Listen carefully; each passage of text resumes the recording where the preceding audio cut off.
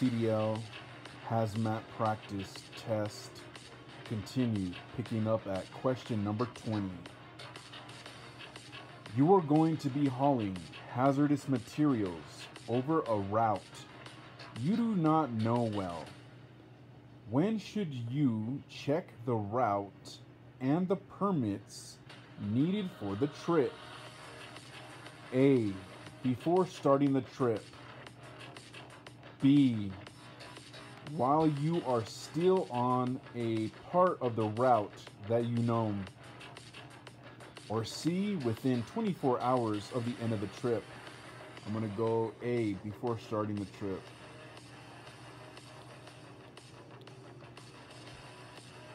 And that was correct.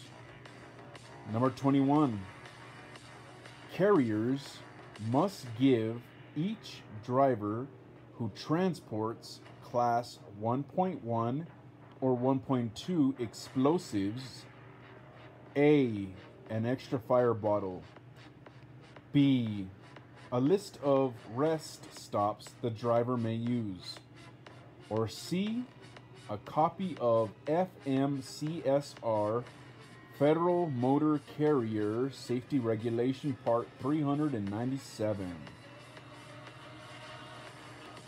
I'm going to go C. A copy of FMCSR Federal Motor Carrier Safety Regulation Part 397. And that was correct. Number 22. You should stop before crossing a railroad grade if your vehicle is carrying blank of chlorine. A. 110 gallons. B. 55 gallons. Or C. Any amount. I'm going to go any amount.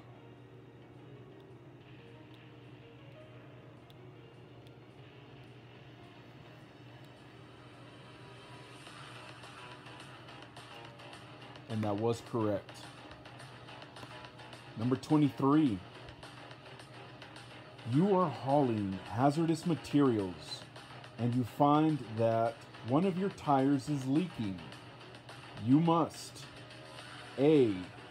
Continue at reduced speed and check that tire every 25 miles. B. Stop at the nearest safe place and fix it. Or C. Report it to your carrier immediately. I'm going to go B. Stop at the nearest safe place and fix it. And that was correct. Number 24. When shippers package hazardous materials, they must certify that this was done according to regulations. The only exemption is when A. The shipment is a hazardous waste. B. The shipper is a private carrier carrying their own product. Or C. The driver is given a sealed cargo compartment.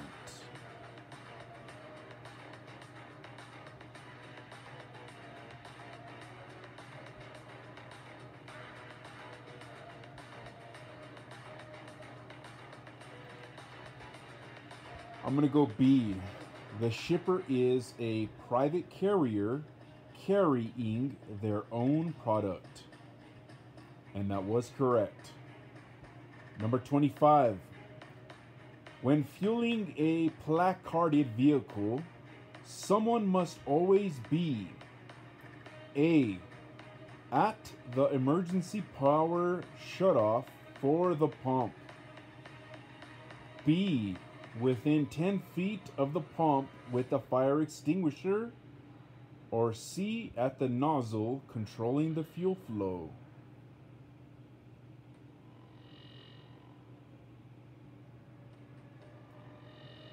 I'm going to go C. At the nozzle controlling the fuel flow.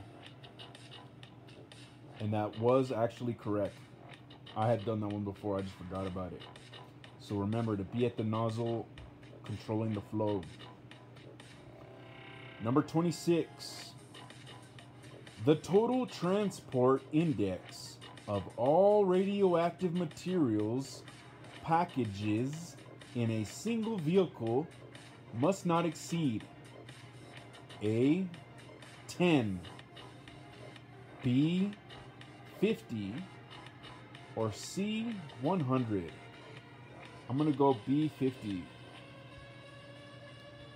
And that was correct. So remember not to have more than 50 hazardous packages. Number 27. Who is responsible for checking that the shipper correctly named, labeled, and marked a hazardous materials shipment? A, the carrier, B, the shipper, or D, the manufacturer?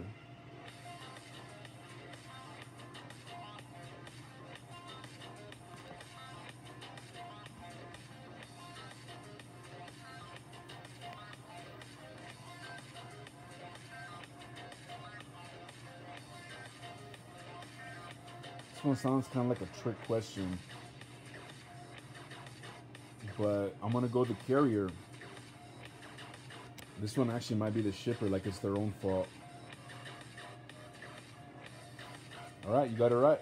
So it wasn't a trick question. The carrier is responsible for checking the shipper's work. Number 28. If there is an RQ before or after the item description on the shipping paper, it means the A, material has an insurance value of over $1,000. B, the carrier must report a spill of this material. Or C, material is in a package containing no other materials.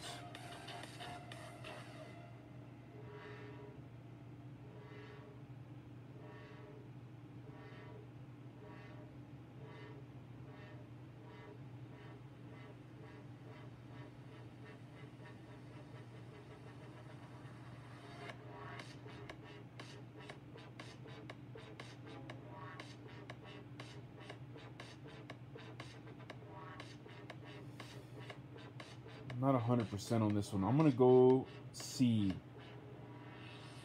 The material is in a package containing no other materials. All right, they got me. The correct answer was the carrier must report a spill of this material. Section 9.3.3 lists of regulated products. The letters RQ may appear before or after the basic description. You and or your employer must report any spill of these materials which occurs in an RQ.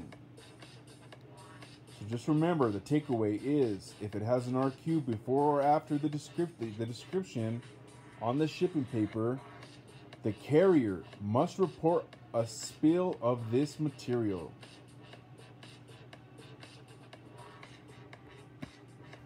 Number 29. You need to warn other motorists of a stopped vehicle which has a tank used for flammable liquid or gases. You may use A, flares, B, signal fires, or C, reflective triangles.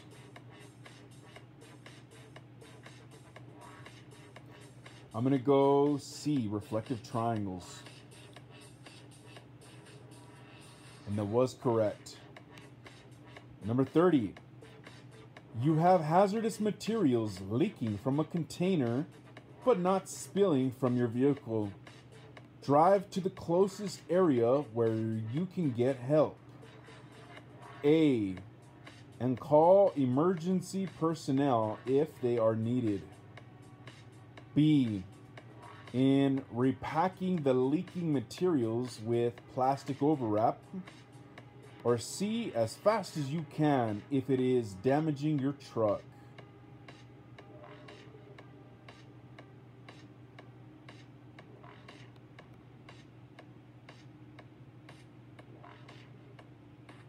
I'm going to go A. And call emergency personnel if they are needed. And that was correct.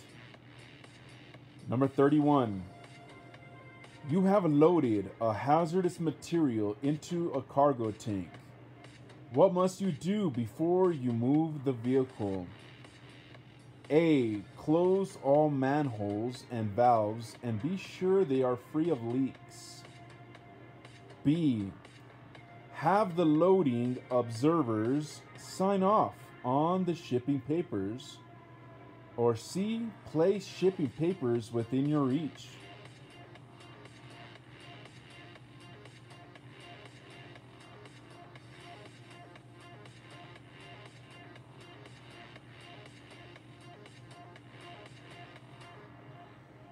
I'm going to go A.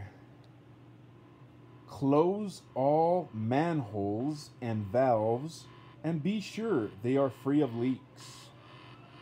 And that was correct. Number 32. When transporting chlorine in a cargo tank, you must have A. An emergency kit for controlling leaks in fittings on the dome cover plate. B. An approved gas mask. Or C. Both.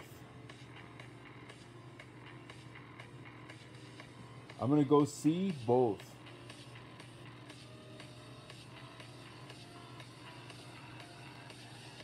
And that was correct. Number 33. If the word forbidden appears in the hazard class column of an entry in the hazardous materials table, A. A shipment of this material must never be larger than RQ. B. A common carrier must never transport the material. Or C. The carrier may not open the package or container.